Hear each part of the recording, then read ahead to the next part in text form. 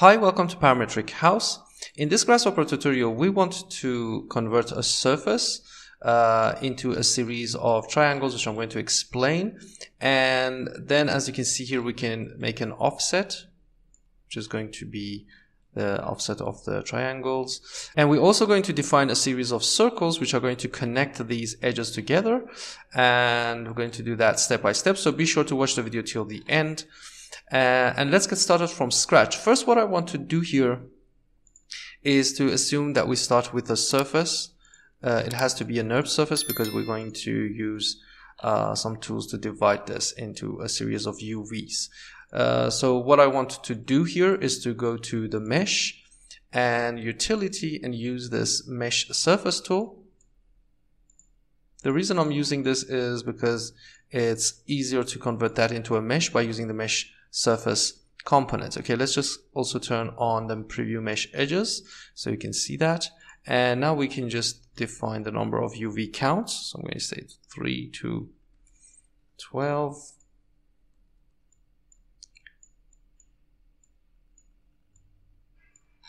Okay. To convert these quads into a series of triangles, you can also use the utility and triangulate tool. As you can see, triangulate all quads in a mesh tries to triangulate that.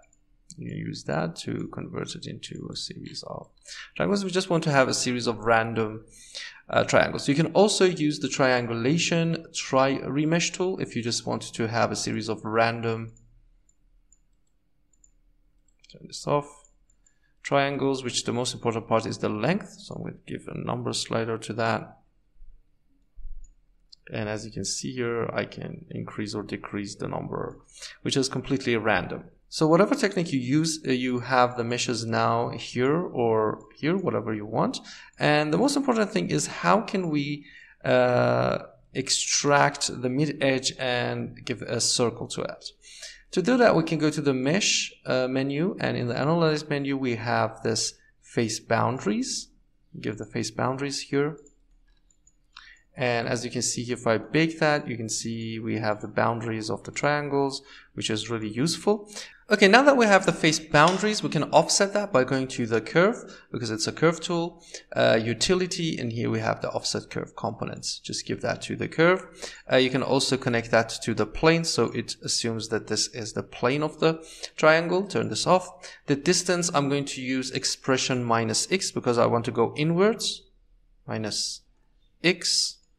And give a number slider to this so we can control the offset. Okay, now that we have the triangles, what we have to do here is to give this connection. The problem here is that these edges don't need a connection.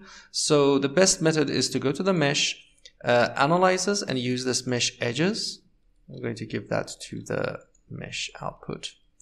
And the most important thing here is the naked edges is going to be exactly the edges we want to avoid, and the interior edges is the edges we need. So here we just give a circle at the center of this line. We're going to go to the curve, and in the analyzes menu we have this perpendicular frame component. We just simply reparameterize the curve, so it's going to be from 0 to 1. And we give the 0.5 to extract the mid. So 0.5, just give a panel 0.5 to this. And also go to display and preview plane size to maybe 1. Okay, here we have the plane. And what we have to do is to put a circle inside this plane. So I'm going to go to the curve and use this circle. And we can give a radius.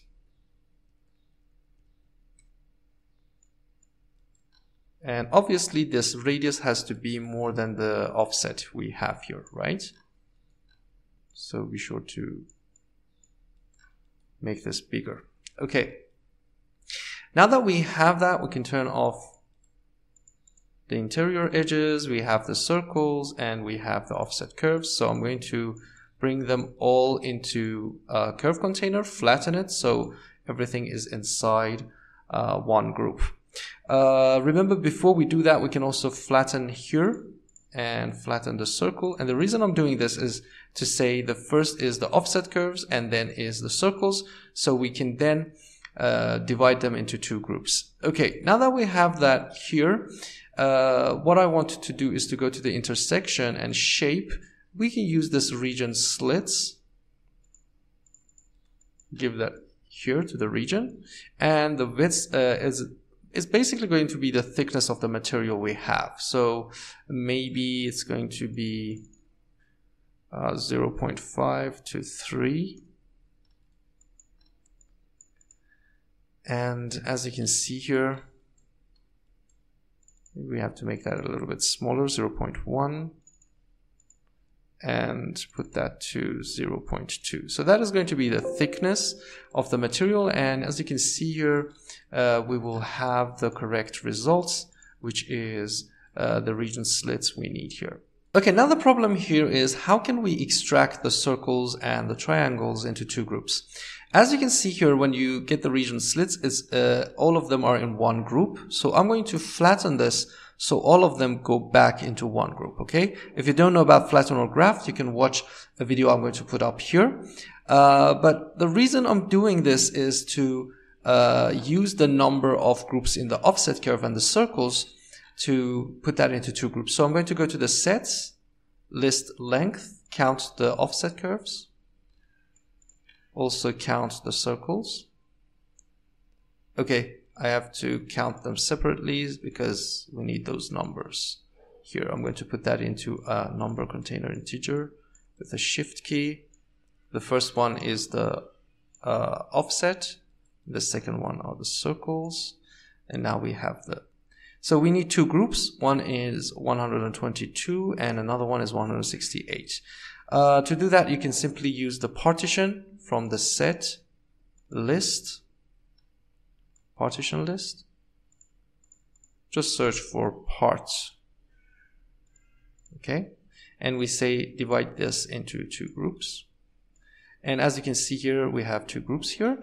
And what I usually use is to go to the tree and use this explode tree tool. And you can also right click and match outputs if you have more groups, but this is obviously going to give you the outputs. The simplify is going to remove the extra zeros, and then you have two set of groups. So now I can give different colors, maybe a custom preview to the first group with a swatch. Okay, and another one to the second group, maybe black, and you can see that we have them here. The last technique I want to use here to give it a thickness is to use the pufferfish plugin, which is really great. In the surface menu, you can find a tool called offset surface. You can do that in Grasshopper, but this is going to make it really easier. So I'm going to give the surface to the surface input, and distance on both sides is really important. So if you have this triangle and you want to give it a thickness exactly at the center, I mean this is going to be the center edge. If the thickness is t, obviously you have to give it a t divided by 2 and a minus t divided by 2. So to the distance at the both side, I'm going to use the thickness we used here, put it in a number container, and give it to the distance, x divided by 2, and to the both sides, minus x divided by 2. Give this to here. Turn this off, and you can see that this is exactly at the center. And also another one.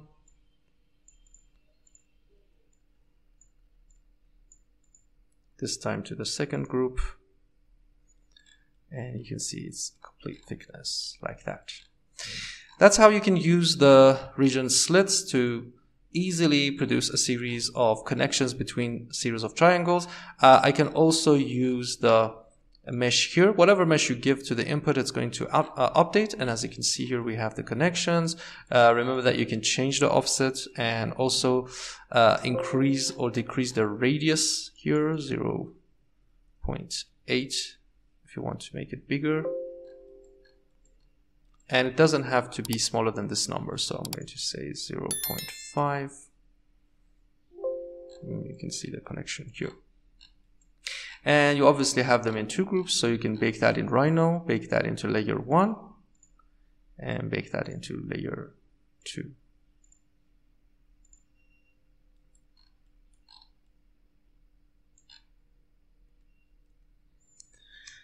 Okay, I hope this tutorial was useful. And thanks for watching. Remember to like and subscribe to our channel to get notified about our new videos. And thanks for watching. See you next time. Bye.